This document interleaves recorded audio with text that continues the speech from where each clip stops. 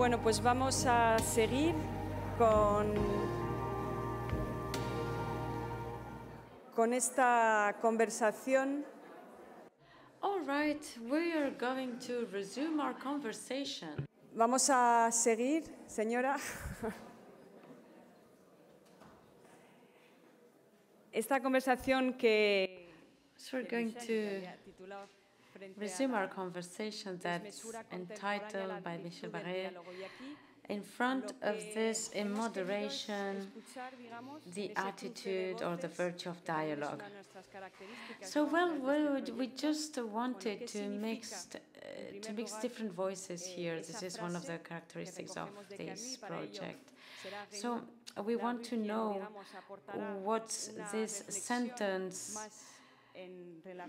entails, actually. And first of all, it will be Rémi who is reflecting about this virtue of dialogue and this issue of this immoderation or disproportion or arrogance. Then we will invite Alicia Sintes. This is a very special invitation for us from Saint Louis, and she is our first scientist in these Trobades, but to me it was very interesting to have her among us because she can provide another dialogue, and this is the dialogue that she actually establishes with gravitational waves and how this scientist can exercise this dialogue. And then we will close with a poet, Nathalie Handal, who is with us to bring this creative side, which is also a pillar of our project. So I will leave them the floor.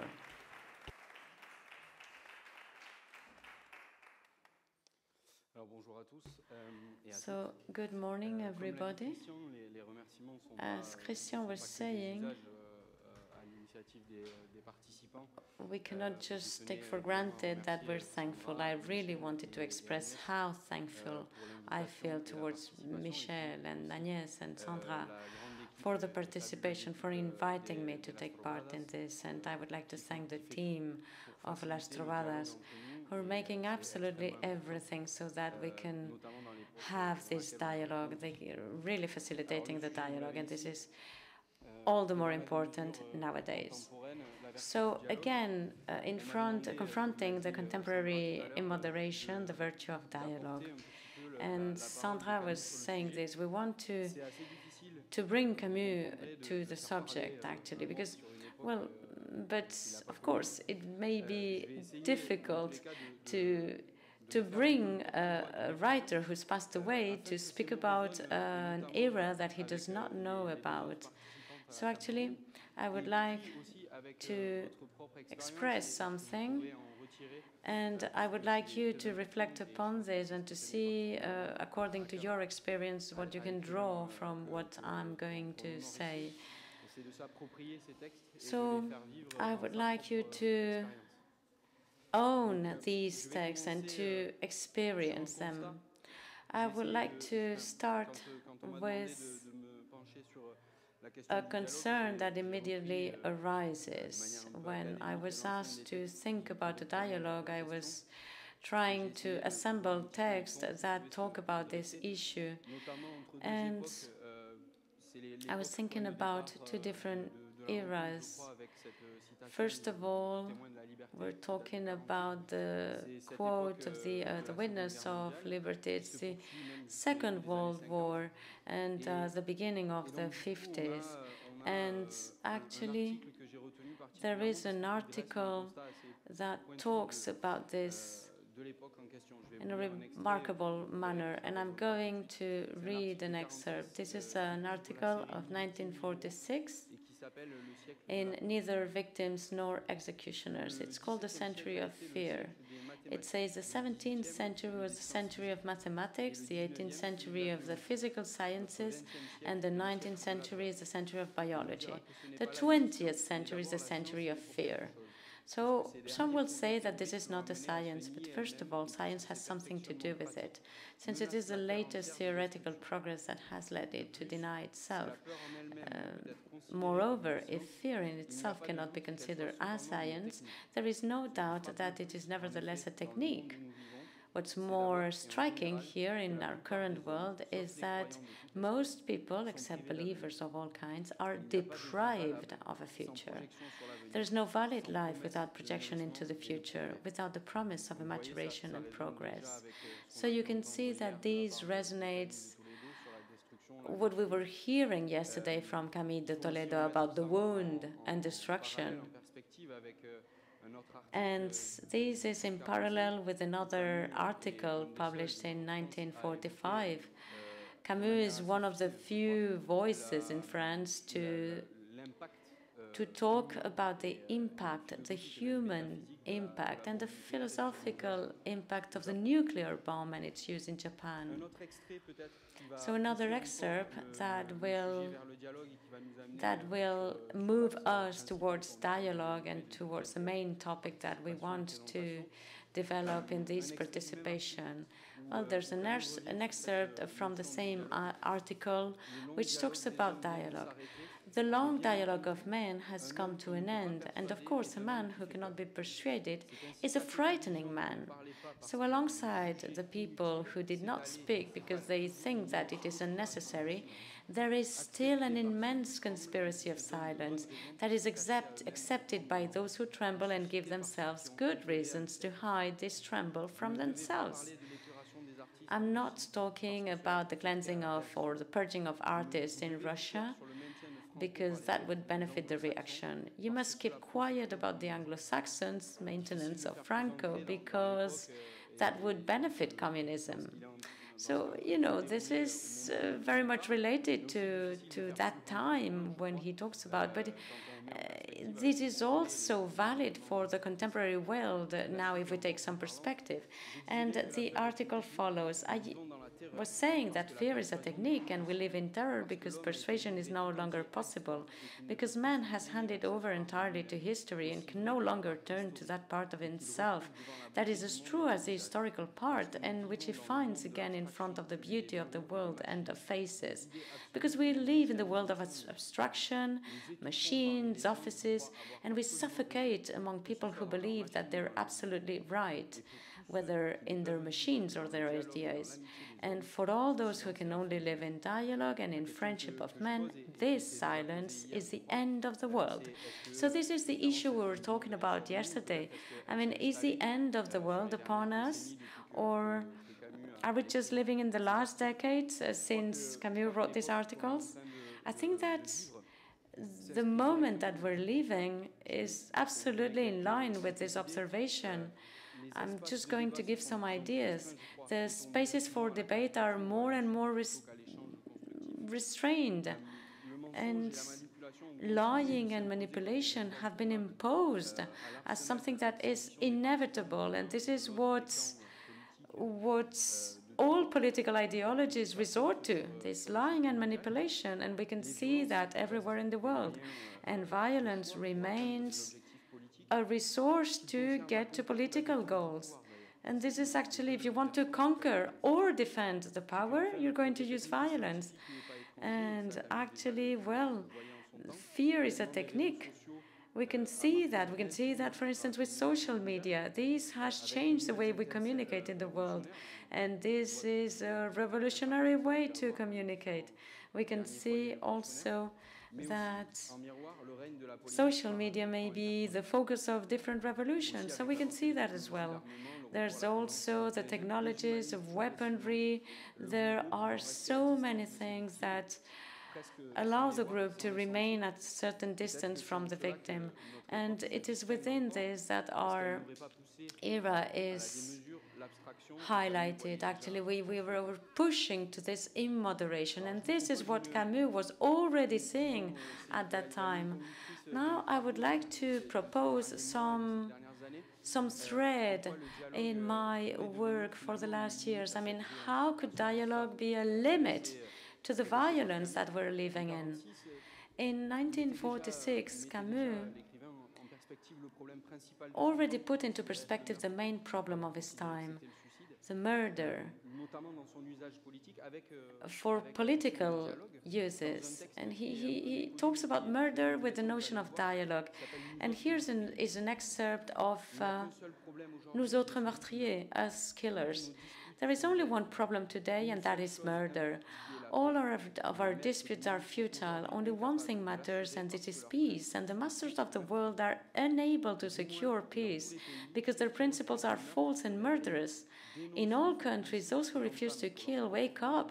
They denounce the false principles and begin, on their own account, a reflection, a dialogue, an exemplary approach that will at least demonstrate that history is made for men and not the contrary. Those who do not want to kill must speak and say only one thing. They say it without respite, like a witness, like 1,000 of witnesses who will not cease until murder in the face of the world is repudiated definitively. So it seems that killing is a systematic way to oppose, and Camus has chosen his path, and his path is dialogue. And in order to escape the tearing between silence and death imposed by history, dialogue represents a possible path that is articulated with sincerity, and this is the source of these developments. And I think that this is the way to incarnate dialogue. I mean, so far we've been talking from a literary perspective, and I think that there's also an approach that is very much articulated in language. And there is a text which joins these two ideas, and this text is addressed to a friend of Camus that we find in the notebooks. And this is a text that we find from 1945, and it's interesting to read it because you can see how things are articulated between this literary perspective and this commitment. And this is a passage actually that is addressed to Louis Guillot. It says, all the misfortune of man comes from the fact that they do not use simple language. If the hero of the malentendu, the misunderstanding, has said, here you are, it's me and I'm your son, this dialogue would have been possible and no longer false, as in the play. There was no longer any tragedy, since the peak of all tragedies is the deafness of heroes. This is the progress of dialogue. It's the dialogue at stake for men. So this is where I am. And the absurd is a community of people struggling against this. Now, if we choose to serve this community, we choose to serve dialogue to the point of absurdity, against any politics of lies or silence. That is how we are free with others. Being free with others, I think that this is the challenge chosen by Camus at the end of the Second World War, favoring dialogue everywhere, favoring and dialogue and avoiding misunderstanding or lies or murder. By making this possible, by recreating this original link that unites human beings, dialogue becomes an alternative to oppression. And if the 20th century is a century of fear, it is also the century for diverse oppressions, actually. And this series called Neither Victims nor Executioners shows this. And it comes with an article that is entitled Towards Dialogue. And it says the following: but we must defend this dialogue and the universal communication of men with each other. Servitude, injustice, and lies are the scourges that break this communication. So we have to refuse this. And this is a plague, this is a scourge, and it's a very matter of history. And in spite of all, we consider this as a necessary step. But we cannot escape history because we are diving in history, and we can claim to fight in history to preserve that part of man that does not belong to it. So to dialogue is to create a space that leaves some space for difference, as we were saying yesterday, actually. Also during the round table, dialogue leaves a space for different cultural ideas, different possibilities. And actually this text develops this idea. And everything that is said is that, well, we do not think about murder. We have to choose. If this can be done, we would then be divided between those who accept murder and those who refuse it. And this division exists, but this is at least the progress. So we see that there's a work by Camus who tries to clarify this division and to favor dialogue. And we think that this notion may be ambivalent, and yesterday we were talking about this. There may be an ambivalent dialogue that can lead to polemics, but it can have some arguments. And here we find again the text, the initial text, where the quote comes from, actually, where the title of this conference comes from. And this is a text that was pronounced in 1948. And it says there's no life without dialogue. And over most of the world, dialogue has been replaced today by polemics. The 20th century is a century of polemics and insults. It is taking place between nations and individuals, and even at the level of formerly disinterested disciplines. Thousands of voices, day and night, are pursuing its own tumultuous monologue, and they pour a torrent of mystifying words, attacks, defenses, exaltations onto peoples. But what is the mechanism of polemics? The mechanism of polemics is considering the adversary as an enemy. It simplifies him. It refuses to see him. And here again, I think there's another step to consider the difference, and this is actually goes in the lines with what was said before. It's the way to consider the other, to leave him a place, to leave a place for difference, to allow him to express himself. And this is central. And Camus, this is what he practices.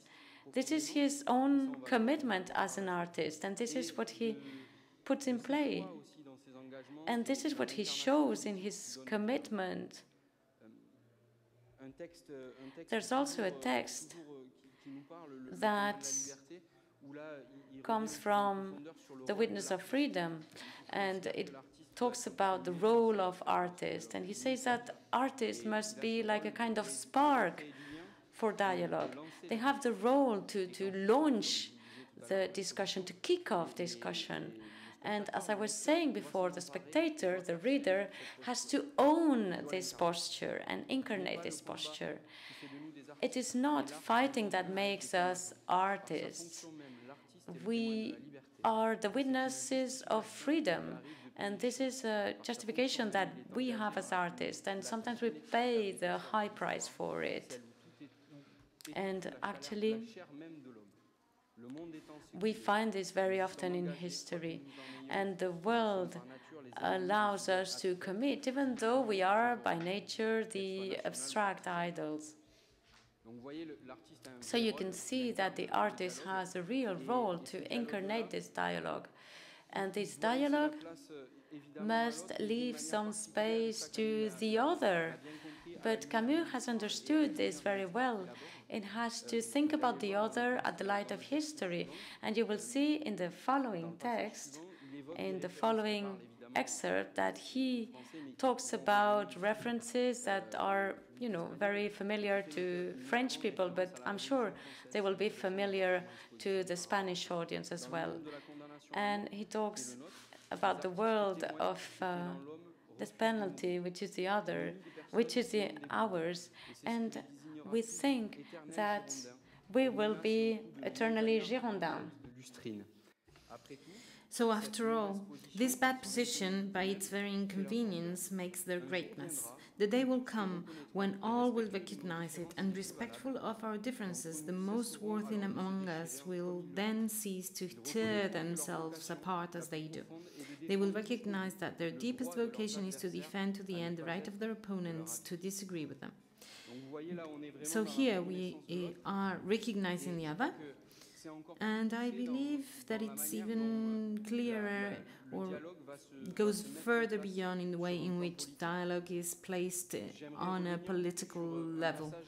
Now I'd like to go to a different excerpt that, well, for me, Camus tries to summarize his approach towards the Second World War, and this is a thread that he's going to be pulling until he had his car accident.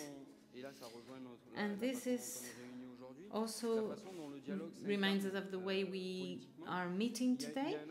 There's this political engagement, and there is an article that is entitled "The New Social Contract." The movement of peace of which I have spoken should be able to be articulated within nations or communities of work and across borders and communities of reflection. The first of which, according to mutual contracts in the cooperative mode, would relieve the greatest possible number of individuals, and the second of which would try to define the values of which this international order will live, at the same time as they would plead for it on every occasion. More precisely, the task of the latter would be to oppose clear words to the confusions of terror and define at the same time the values indispensable to a pacified world. A code of international justice, whose first article would be the general abolition of the death penalty, a clarification of the principles necessary for any civilization of dialogue, would be its first objectives.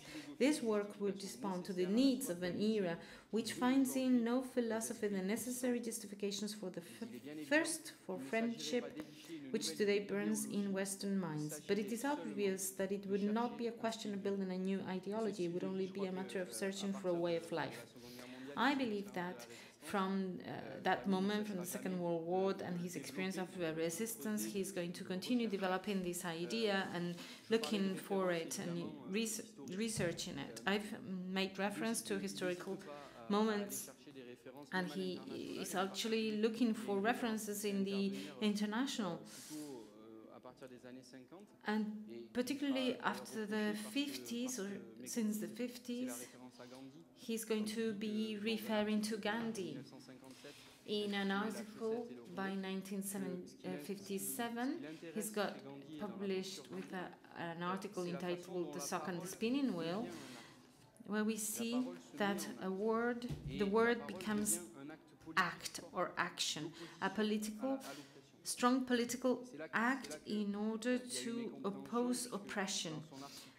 And in this sense, he's got an articulation of these fixed categories of violence and non-violence that we consider in a strict way, but we've seen that in fact they're quite porous. Well, I believe this is a reference that is important in Camus, particularly with regards to the war in Algeria. And I'd like to finish now with some words about how I imagine these meetings, and perhaps a last excerpt from 1957, and the writer receives the Nobel Prize for Literature and has these words: "Each generation, no doubt, believes it is destined to remake the world. My generation knows, however, that it will not remake it, but its task is perhaps greater. It is to prevent the world from unraveling. Heroes of a corrupted history, where fallen revolutions, techniques gone mad, dead gods, and exhausted ideologies are mixed, where mediocre powers can today destroy everything but no longer know how to convince, where intelligence has stooped to the point of becoming the servant of hatred and oppression. This generation has had to restore in itself and around it, from its own negotiations, a little of what makes dignity of living and dying. Faced with a world threatened with disintegration, where our great inquisitors risk establishing the kingdoms of death forever, it knows that it should, in a sort of mad race against time, restore a peace between nations that is not that of servitude, reconcile work and culture once again, and rebuild an art of the covenant with all men." So it's an extraordinary program that he could experiment, and in this sense I'd like to share a last thought and compare what gathers us together here and Camus' life and work. And this is, well, he referred to the reflection community within the international, and during almost a year there were these meetings in 1949, meeting people of all sorts. There were doctors, factory workers, intellectuals, and they tried to reflect together. Yes, but also act together. And they wanted to act in order to protect lives. To protect life. This is one of the main principles of this group. It was also to welcome writers and intellectuals from the international scene and to welcome them in their country when they were in danger in their own.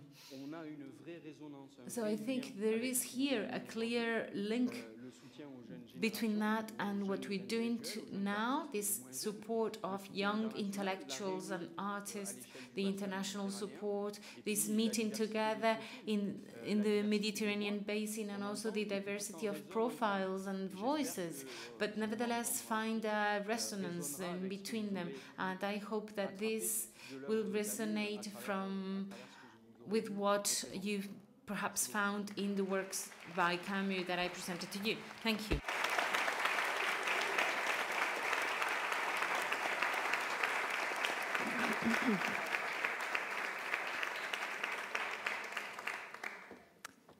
Buenos días a todos. Good morning. I would also like to start thanking the organizers of the Trobades for having invited me to participate in this meeting, and particularly in this edition under the title There is no life without dialogue. This has also allowed me to go back to my origins, face them, and also come back to my birthplace. This is a very special place, and perhaps some of you don't know it, but this building was the new theater of my father. It was the room of my father, so the new theater of my grandfather, the living room for my father, and now it is the polyvalent room for you to enjoy as well as for the whole village to enjoy. My participation in these Trobades, well, thank you very much for inviting me, and I found that it was quite of a curious thing because I'm not a literature person.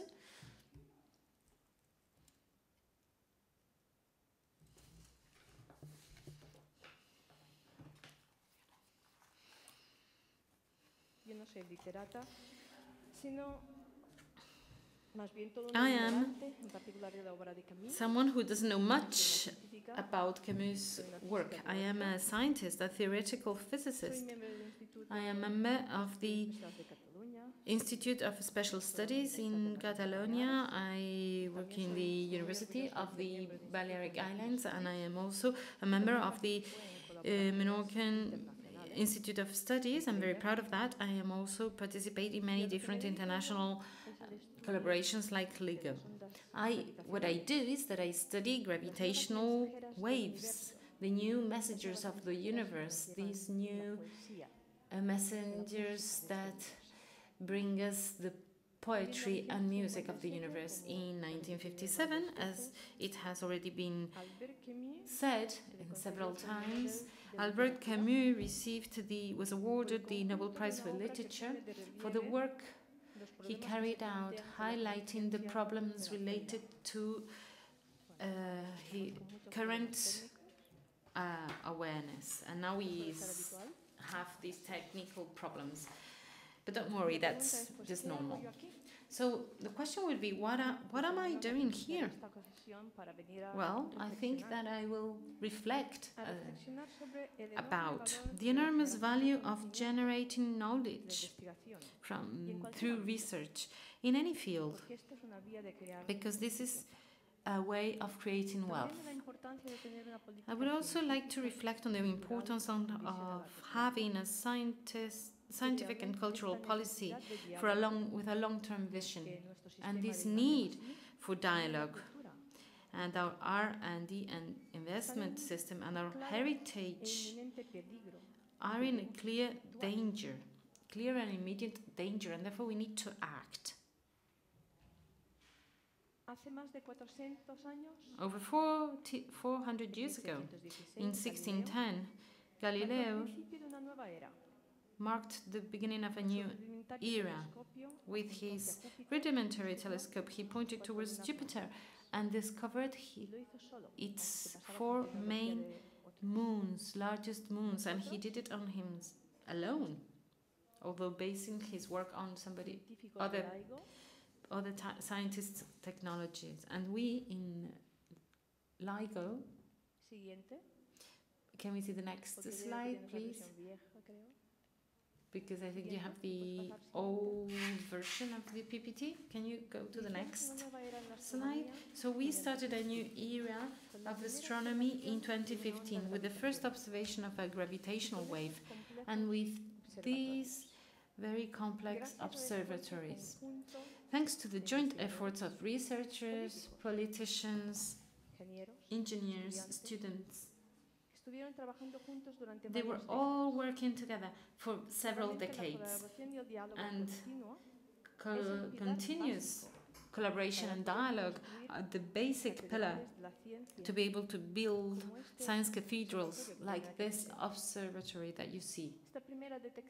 This first detection took place a century after Professor Albert Einstein presented his theory of general relativity. It's a beautiful theory. The theory of gravitation. I will not explain it today for you. It's not appropriate, but this theory predicts things such as the existence of black holes or the existence of gravitational waves.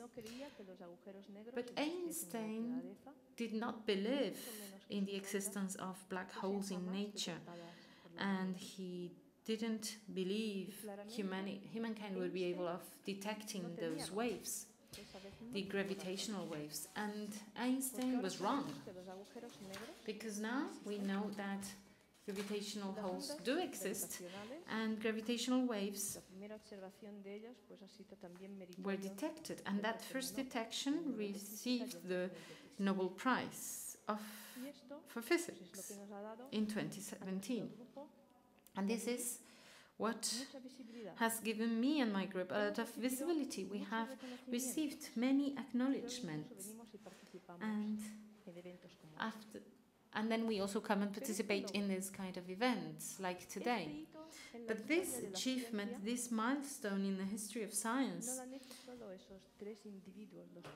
was not achieved by the 3 individuals who were awarded the Nobel Prize, but thanks to the work of the collaboration in LIGO, which is composed of over 1,300 scientists spread throughout the world and who participate and belong to this collaboration. Because today, big breakthroughs are not achieved by just one person. They are possible thanks to the coordinated work and continuous and necessary dialogue of groups of people during long periods of time. And all this is with the goal of opening a new window to knowledge and being able to explore the universe. This milestone marked the beginning of a new era. But the observation of gravitational waves can mark many things and can even imply a revolution in current concepts of the cosmos. Although currently we're only observing a minimum section of the universe. And perhaps you might be wondering, but is it worthwhile investing in things that cannot be applied to something, that cannot lead to specific applications that will produce some kind of performance or result, outcome? Well, that's not the case. History is demonstrating that it is not like this. The basic research or humanist basic is important, and we need to convince the society of the importance of these studies. In these studies and the inventions that have the most contributed to our well-being in every way come from developments that were not seeking or didn't even allow to believe things in things or imagine things that would appear as a consequence of that research. And I could give you examples of many different fields, but as I'm a physicist, I know better the examples in the field of physics. But I could give you examples from all sorts of fields. Here, in 1922, Otto Stern and Walter Gerlach, someone could have told them to forget about quantum mechanics and strange stories and investigate diagnostic imaging techniques. But in fact, without them, we wouldn't have nuclear magnetic resonance today.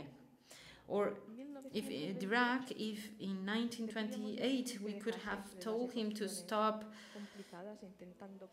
to abandon all those complicated equations, trying to marry quantum with relativity, but that he should study things that were to be applied. But then, today, we wouldn't have things such as antimatter. We would not be able to use PET-CT or positron emission topography. And these are examples that I'm bringing from the world of medicine, because we are now very aware of the fact that we cannot play with health, particularly with the current pandemic.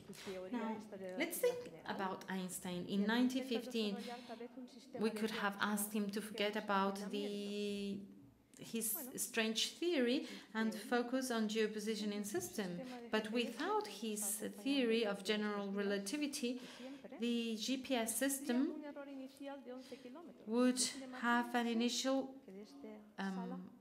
error of 11 kilometers. Let's imagine that we want to go from the Molí de l'Alt from here, and we would end up in Salmoferrat del Grau. This is something I recommend you to visit. But we could continue and go on. Does anyone question the value of history that helps us understand why we are where we are and allows us to imagine possible futures?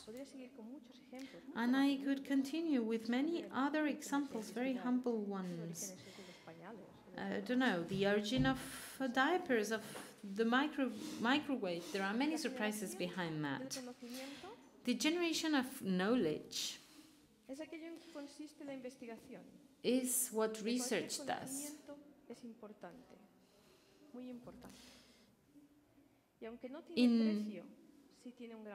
Knowledge is important, very important, and it is priceless, and thus nevertheless have a great value.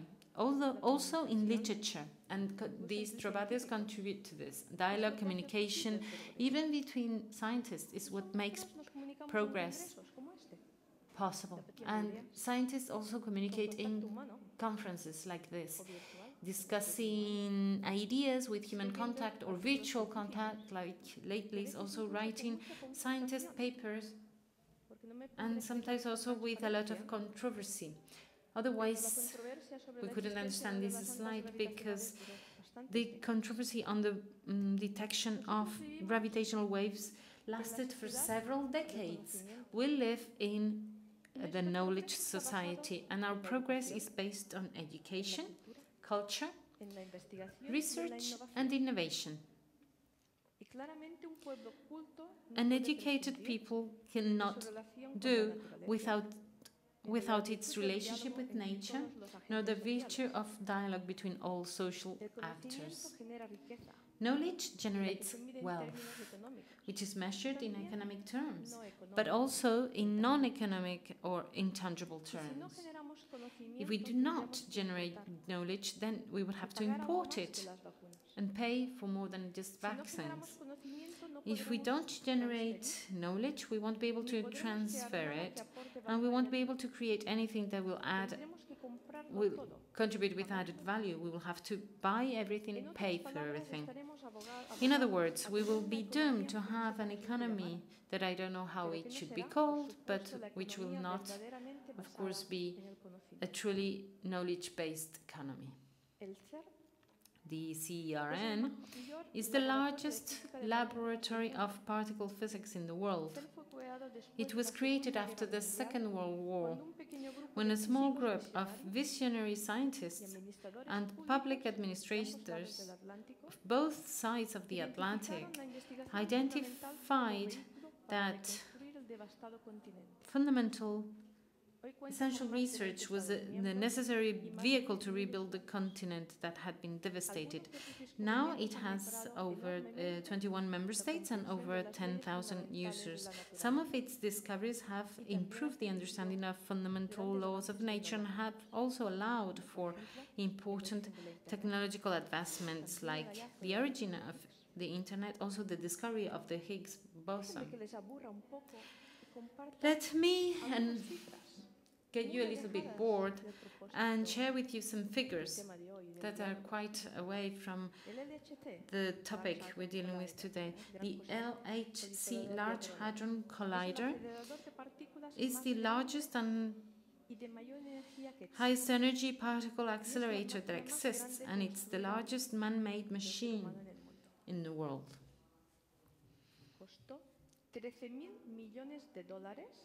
It costed $13 billion from its inception to the discovery of the Higgs boson, winner of the 2013 Nobel Prize in Physics. That's the price of a single aircraft carrier that visits our ports. The LIGO detector that has enabled the detection of gravitational waves, Nobel Prize of the year 2017, costed about $600 million during its first 20 years. And nuclear submarine cost 20 times more. The Hubble Space Telescope costed about $3 billion, and the Iraq war costed 120 times more than the Hubble over its first 4 years, and it produced about 100,000 deaths. And as Jaume Carot, the president of my university and the director of my thesis, said, "Call me romantic, but I prefer a look at the stars than a desert full of tombs." Camus was very concerned about human freedom, social justice, peace, and the elimination of violence. The human being can rebel against exploitation, oppression, injustice, and violence, and by the very fact of his rebellion, he affirms the values in the name of which he becomes a rebel. So among all these beautiful images, I would like to share a very specific example. It's called Sesame. It's the synchrotron light for experimental science and applications in the Middle East. Sesame was created under the auspices of the UNESCO. It's a project within the program Science for Peace, and it was promoted by Abdus Salam, a Nobel Prize in Physics too. This is currently an independent intergovernmental organization made up of, and listen to this, Israel, Iran, the Palestinian Authority, Pakistan, Turkey, Cyprus, Egypt, Jordan, and some others. I think we already heard enough about this region yesterday. It was inaugurated in May 16th, 2017 by the King of Jordan, and Sesame is a model of dialogue among scientists in our days, in an area where we often hear and see in the news. So this is an example of how we can contribute to the dialogue and world peace. And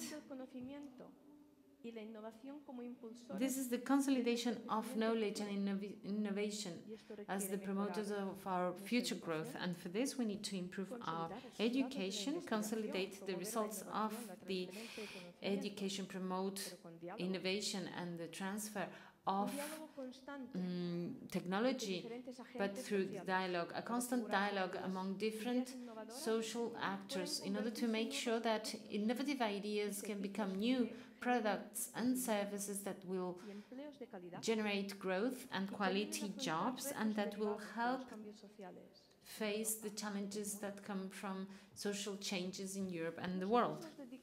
We study gravitational waves and to explore the universe, but there's much more.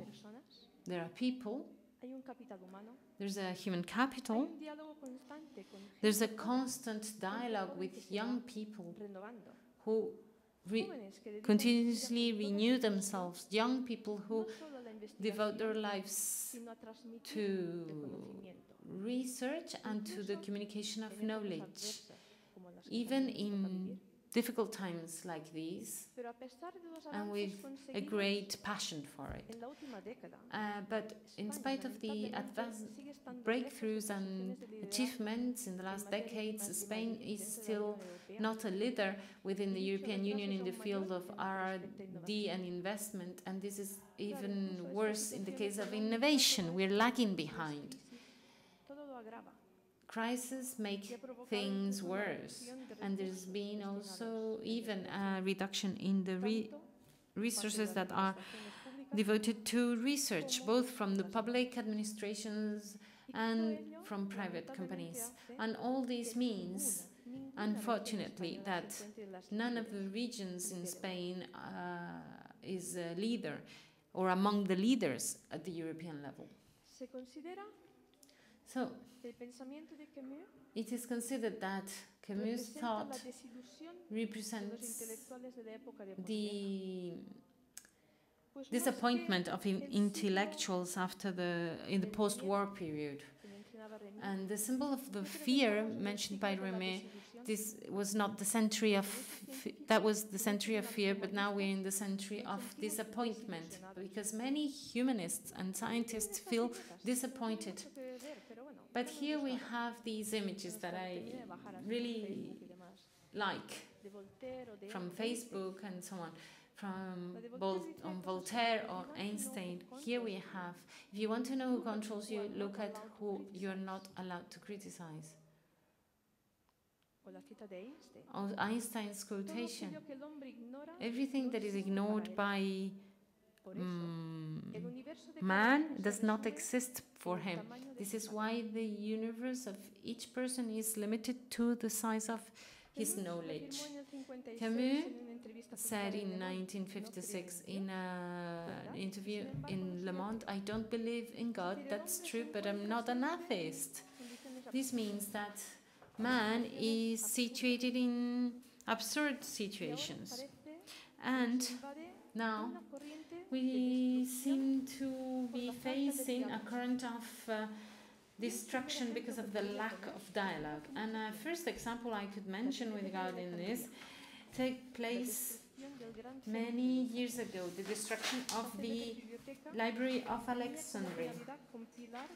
This library had as a purpose to compile the works of human beings from all periods and all countries that should be included in a sort of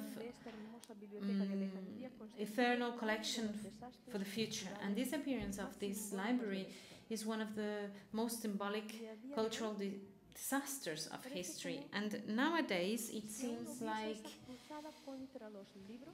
we still in the face of that kind of crusade against dialogue and against books, against knowledge. Carl Sagan said.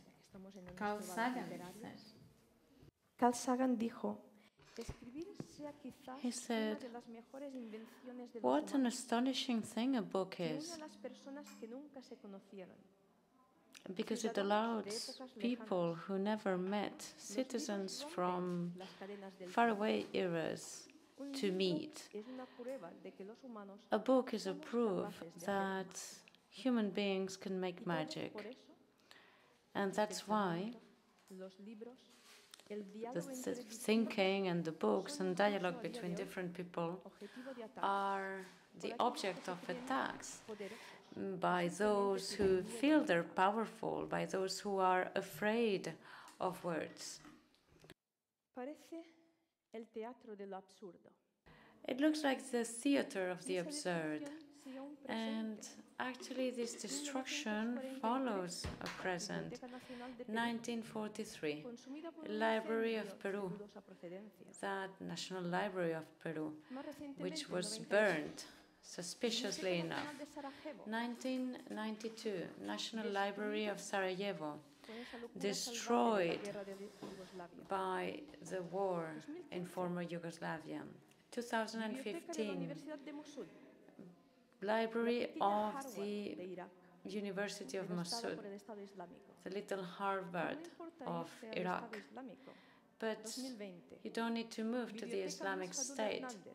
2020, Biblioteca de Neparinas in Venezuela. As Camus was saying, strictly speaking, the world is not absurd by itself. The world is, and the absurd comes from confrontation between the seek of human being and the silence of the world, the rational silence, which is called the rational nostalgia. And this comes when our need to find a meaning is broken in front of the indifference of the world. And sometimes I may say that mental indigence has no limits.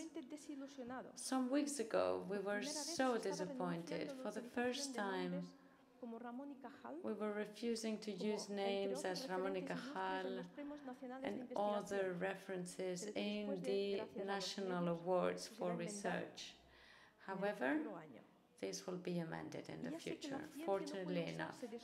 And I know that science cannot be an excuse to take positions politically, except to support science. And sometimes it is not the case, unfortunately, due to a lack of dialogue.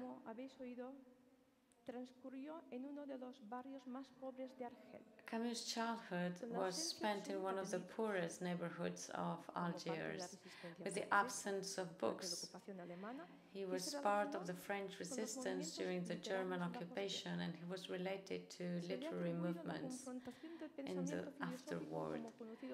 He was related to the movement called absurdisme, and even though his texts are something an enigma, Camus denies this label. But as Hegel said, what we learn from history is that we don't learn from history. But what's true is that without a dialogue, our civilization goes towards the absurd, towards its self-destruction. As a reference, I would say that we are a species in danger of extinguishing everything. Camus was related to humanitarian currents, and his journalist articles drew the attention of everybody towards injustices. And here there are many injustices nowadays because of a lack of dialogue.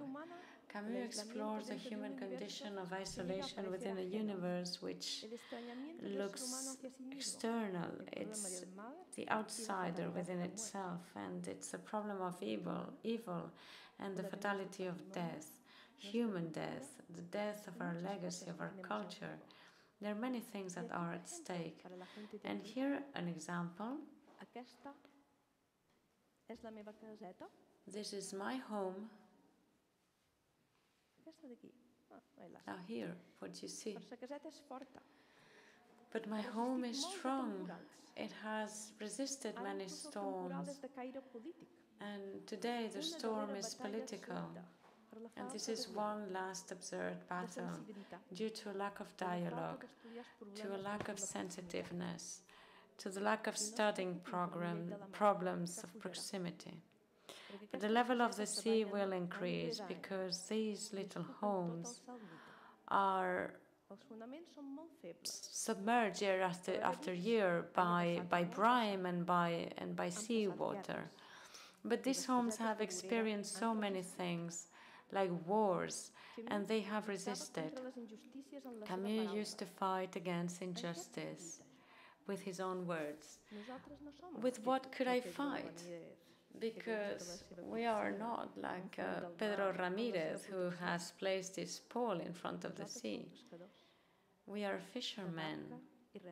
We are fishermen. We use our boats and rows, and we use our nets.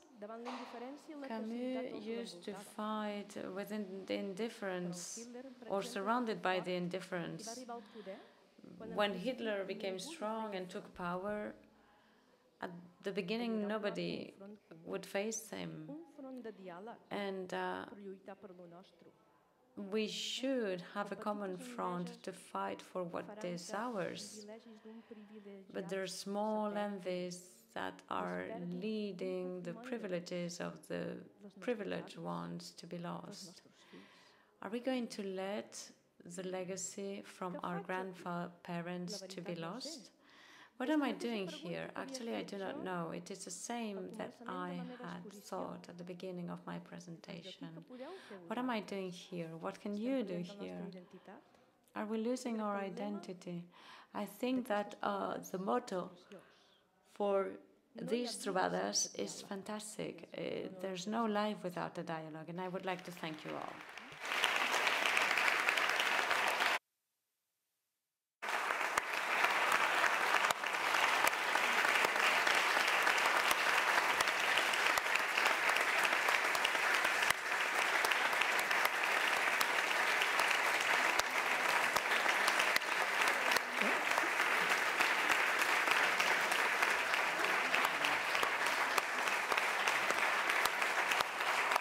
Bueno, hola.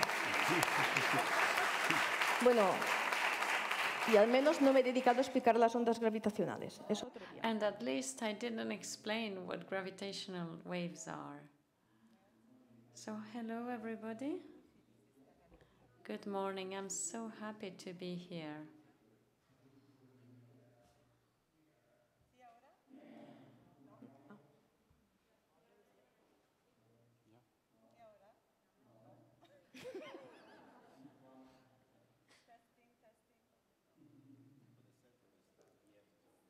Puede ser.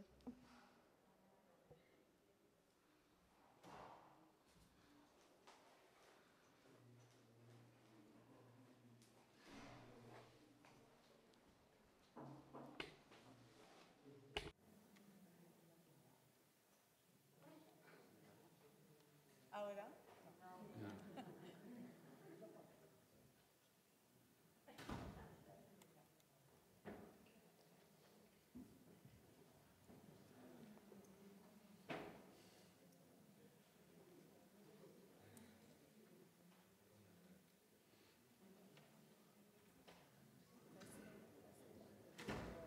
Micrófono de mano.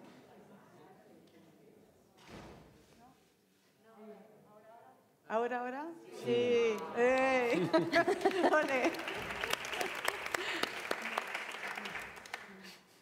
Estoy muy feliz de estar aquí. I'm so happy to be here. I'm going to speak English because this is my poetic language, but this English will merge with many other languages. Of course, we heard that Camus. We've heard this quote during the weekend that Camus says that art cannot be a monologue. We resemble one another in what we see together, in what we suffer together. Dreams change from individual to individual, but the reality of a world is common to us all. What we aren't always aware of is of our connectivity. So someone in Algeria might not, and someone in the middle of a small town in America might not know about this connectivity, yet we are all in it together. Camus believed in the importance of an artist's commitment to his social justice.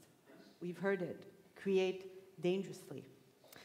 My dialogue is poetry. I'm a poet, and poetry can move our mind and heart so monumentally that it reverses fear, discrimination, prejudice. Poetry has always been on the side of truth. Writers point to issues that need to be resisted, like racism, religious antipathy, patriarchy, and corruption. They have the ability to veer perspectives and influence individuals. A poem or a story can galvanize people into action or impact aims of resistance movements. As artists, we should also uphold what we preach. Our obligation should not be to a country, but to each other. Poems create spaces for coexistence. No borders exist for a poem. Poetry is global dialogue. As a Palestinian growing up, I was told I exist and I don't exist. I'm real and I'm imagined. I understood early on that the truth is multi-layered, it's complicated, and it carried many contradictions. Truth is not fully factual, fiction not fully invented. It is often difficult to differentiate fact from fiction under occupation, as reality could be surreal. A donkey might need a permit. A dead body, a corpse, might continue to be jailed because the prisoner died before his life sentence was over. Poetry allows me to share truth with its personal and historical convolutions. I'm going to read two poems right now. The first one, I come from Bethlehem, and Bethlehem and Jerusalem were always sister cities. And it's really 7 miles apart, so about 10 minutes away. But a Bethlehemite, if you fall in love with a Jerusalemite, love is occupied. Because a Bethlehemite cannot go live in Jerusalem. And a Jerusalemite, if he wants to go to Bethlehem, he will lose his identity card. And no Jerusalemite wants to lose or will lose its identity card. So even love is occupied. But also in this poem, there is the element of the erotic. Because to me, even the eroticism is also an act of resistance. In search of midnight. He kissed my lips at midnight. I let him. He took my blouse off. I let him. Took my bra off and touched my breast. I let him. He took my pants off. I let him.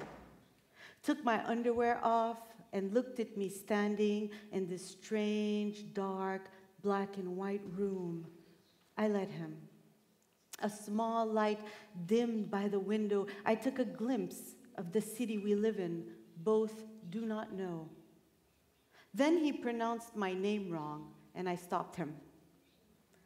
Asked him if he has ever been exiled or imprisoned, if he has ever mailed letters to a woman he once loved but would never see again, if he thinks we can go back to a lover even if we might not love the second time.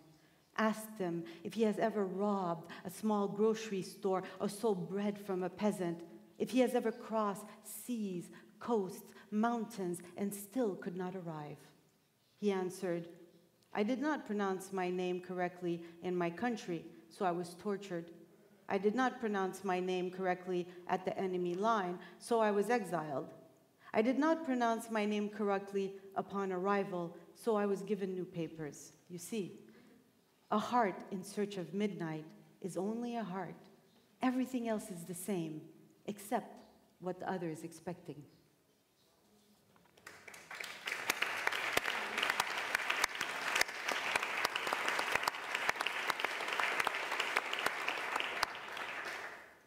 This next poem, so Bethlehem, today Bethlehem really does not exist anymore.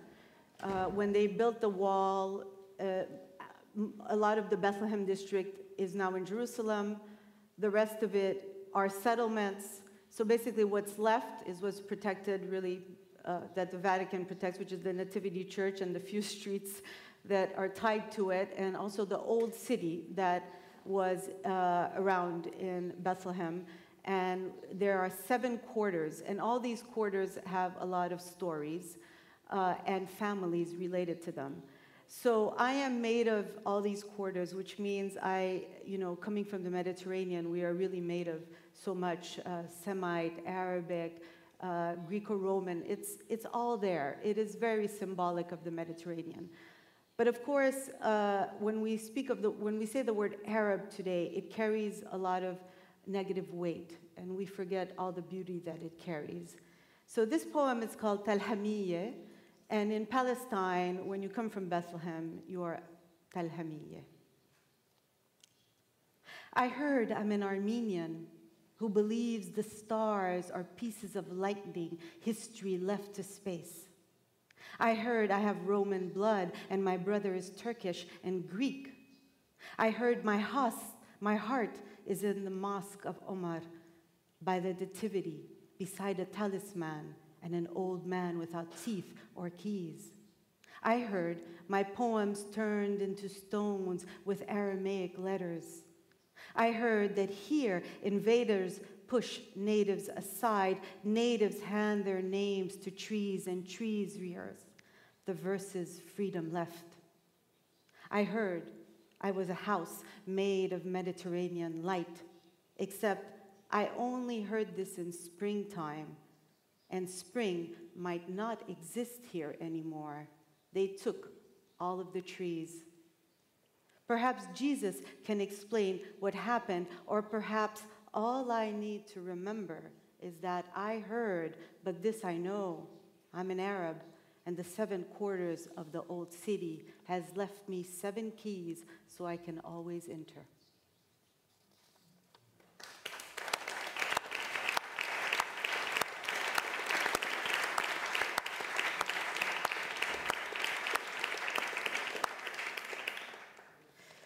So I'm also made of many other parts of the world, and I grew up really, for someone who's dedicated to language, I had to think, I wanted to write, but I don't really have a mother tongue.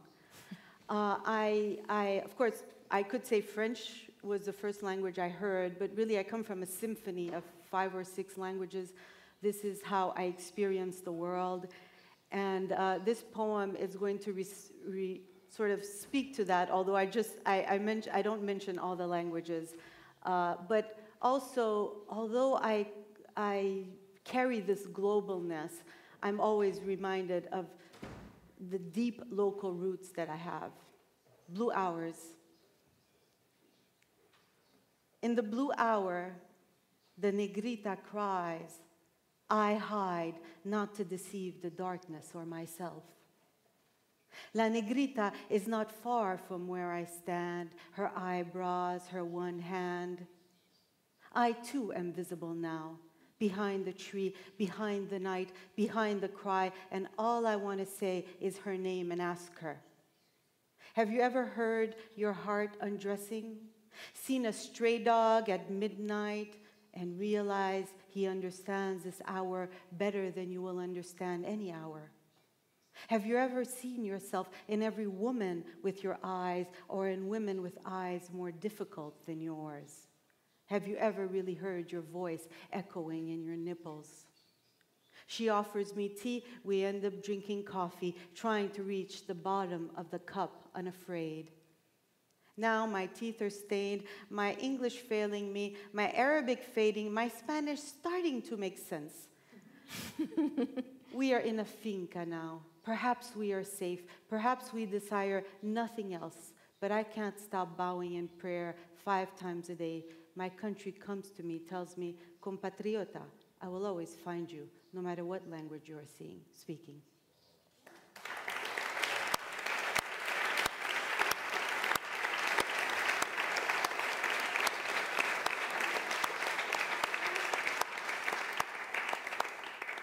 Thank you.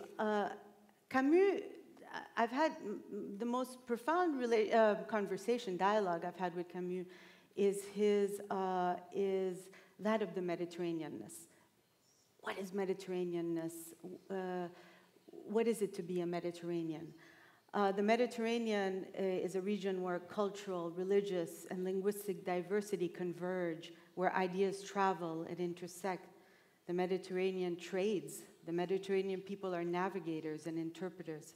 Our lingua franca is the sea, a language born of the waves and ports, a coalescence of many tongues. I see myself in its crossroads. In its diversities and complexities, connections and collaborations, in its richness and power lie in this plurality. But what does the Mediterranean mean to societies today?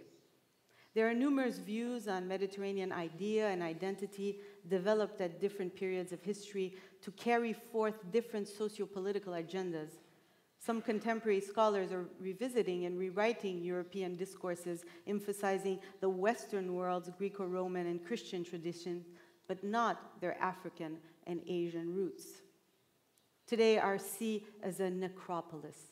A deeper dialogue and awareness of this ancient history is vital, among other engagements, to address the current migrant crisis, to fight discrimination and otherness. And with this greater understanding, we also identify as Mediterranean without abandoning our affinities.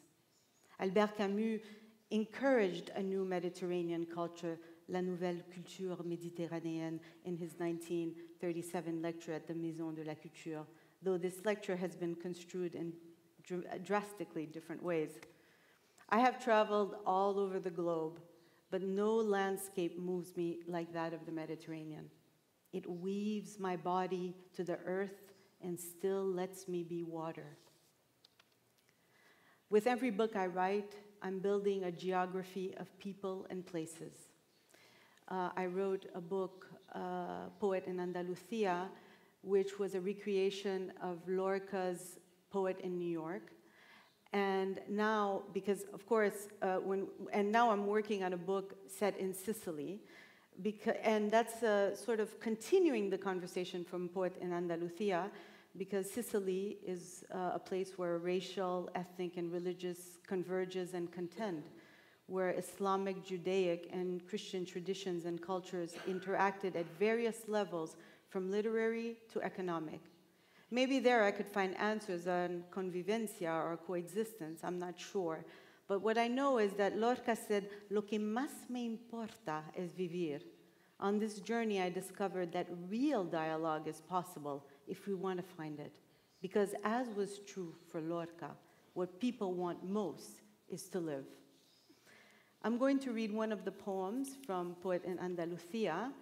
And for me, in fact, poetry has been my homeland. The thing about feathers. We kept only the keys, letters, photos. Everything else stayed behind when we left the house. That can happen when a nation changes overnight. When those you know turn into gate of feathers. And the thing about feathers is they know what's been missed. For years, I watched my neighbor's house from other windows, different countries, various homes, some of brick, some of stone. Some never imagine what a home can mean when an unfinished tune traps the ceiling. I pretend never to have seen a body mid-air, a father's hands planted on the ground. After all, what we don't admit to never happened. But I couldn't change that day in Murcia when water brought light to the door. I was 7. It is the day before our departure, the day my father gives me a notebook and I tell him, "This is where I'll keep my country."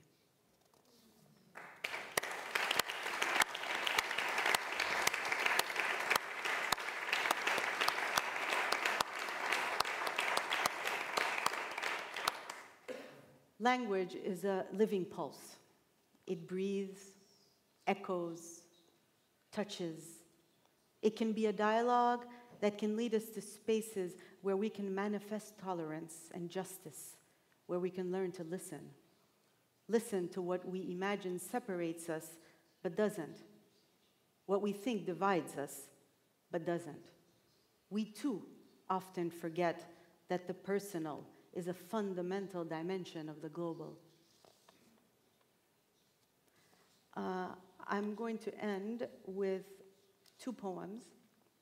One of my absolute favorite lines by Camus, which I think I can meditate on probably my whole life, is when he said, "Seule la musique est à la hauteur de la mer.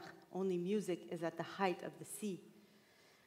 My ancestry is the sea, and music is a city. Like poetry, music comes from a place I don't know, yet I am intimate with. And in all my books, I'm in conversation also, in dialogue with this music. I'm going to read these two poems. The first one has a translation, but the second one does not. The second one, you will not be hearing a translation because, first of all, it's from my latest book, Life in a Country album, but also because I think it's an opportunity to experience what it means, this feeling of otherness. Every day we are translating. We're translating each other. We're translating the other, what we understand, what we don't. But translation is not only linguistic, right? It's about music. It's about the gestures of others. It's about what we see. It's about how we experience the other. So I'd like to leave you with that note. Broken music. Maybe when we are ready for music, every instrument around is broken. Maybe when we are ready for freedom, your heart can no longer beat. Maybe when you grow madness, you find what you were meant to see. Maybe if you show me how desire begs, play a tune in E minor, the slow river of wings will reveal itself. But it had to come to this instead. A broken violin, a heart unresolved. An argument with Jesus or Muhammad, exile has its ways. Now my breath is a flat tune limping its way around the wake of my mouth.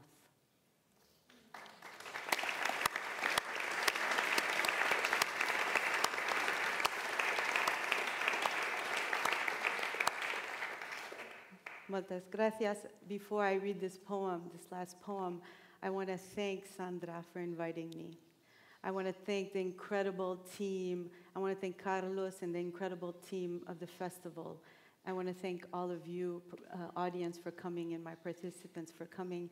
And I also want to thank the incredible translators who have been our bridge all weekend. Thank you very much.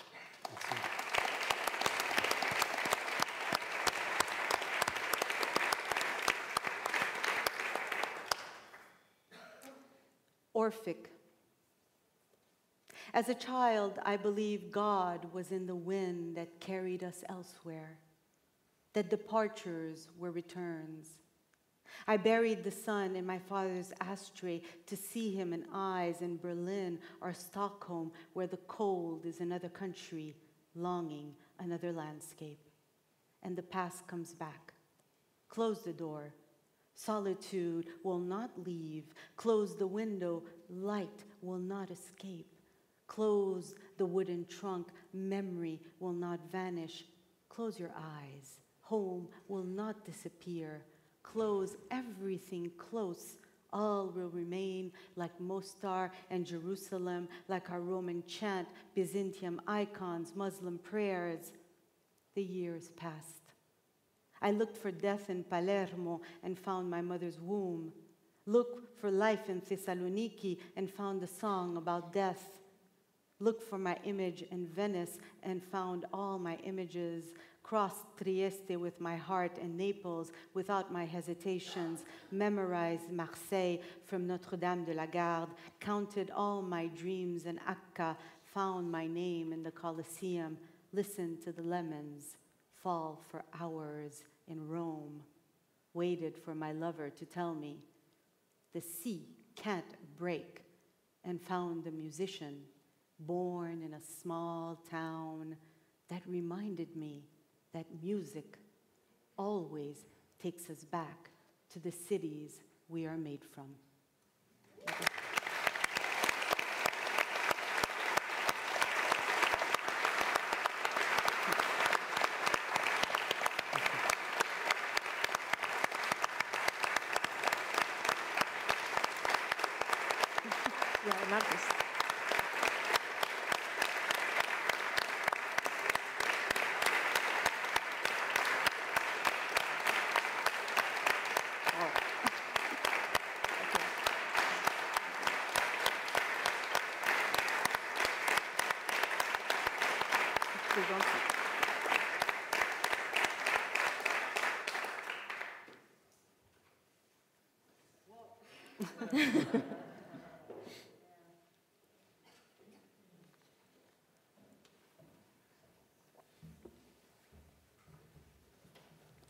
Muchísimas gracias a los tres, la verdad, porque cada uno de Thank you very much to the three of you.